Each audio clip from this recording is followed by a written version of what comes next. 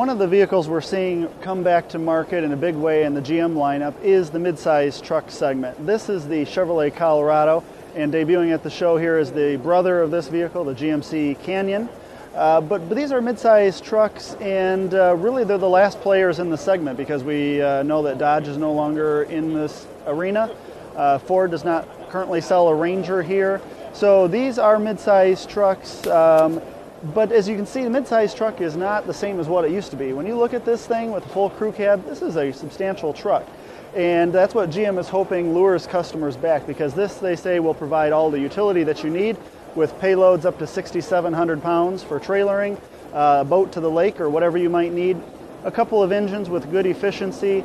A 2.5-liter four-cylinder is the base engine, available with a 6-speed automatic. And you can also step up to the 3.6-liter V6, which is almost 300 horsepower. Probably a great match to a truck this size. Another place where GM is looking to innovate in the midsize truck segment is with offering a diesel powertrain. And as you can see, this model has it. It's not going to be available to the second model year of the new Colorado and Canyon, but it's a 2.8-liter Duramax diesel engine, which is not new to GM. They've used this engine in international markets, so it's a proven, reliable performer. And if they bring it to the U.S. with north of 300 pound-feet of torque, it's going to be an absolute great engine for a truck this size, and I think it's going to be very popular with the U.S. consumers.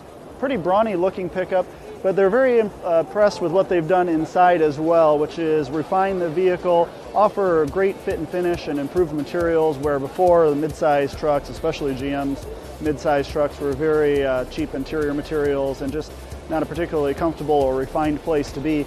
They're hoping to change that with a vehicle like this, and we'll show you the GMC Canyon a little bit later.